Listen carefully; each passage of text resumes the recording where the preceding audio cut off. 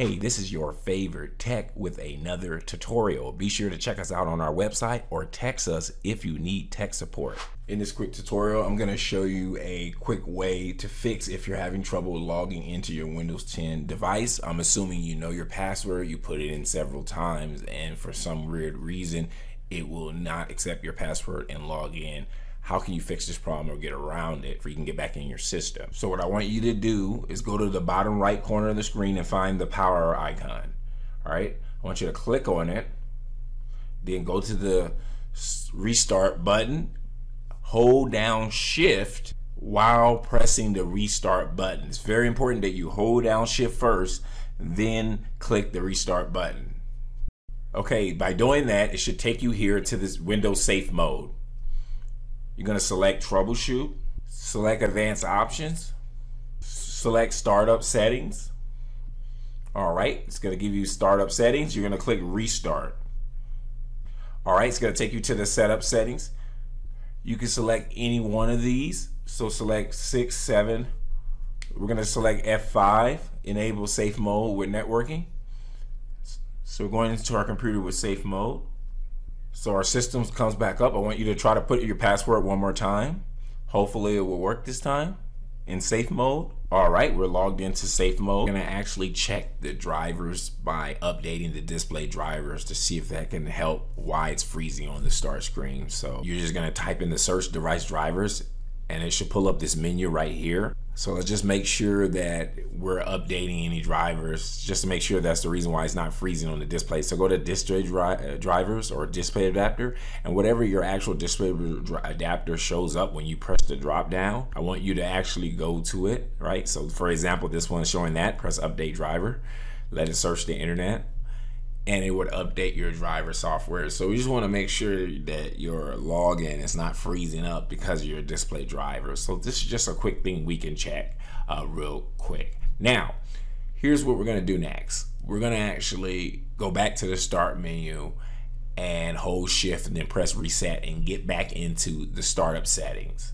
So you're going to go to the start menu, hold shift and then click reset, and we'll get back into the startup menu. Now we're back in the startup menu where we started at the beginning of the video, and we're going to try another method. So here's what we're going to do.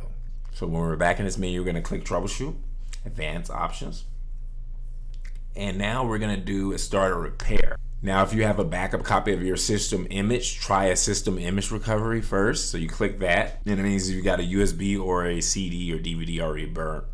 So it's going to run the system image recovery process. Obviously this method is assuming you have a system image, whether it's a CD, a DVD, or USB plugged in ready to be recognized. So it's obviously going to ask you the name of the system image account.